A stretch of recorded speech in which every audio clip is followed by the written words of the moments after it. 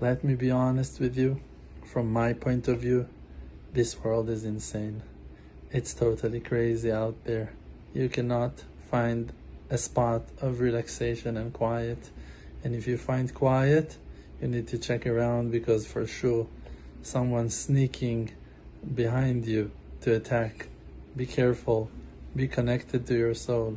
Be aware to your senses, to all the voices that are talking to you from within.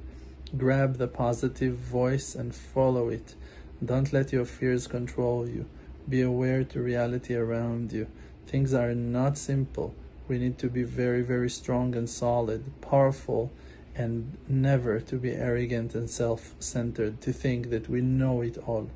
We always need to attach ourselves to Hashem, to the Creator of the world, by listening to the inner positive voice that speaks to us through our thoughts, feelings and emotions from within, to attach ourselves to that voice and to follow it. It's to follow Hashem, and then you will walk in the light even if darkness surrounds you.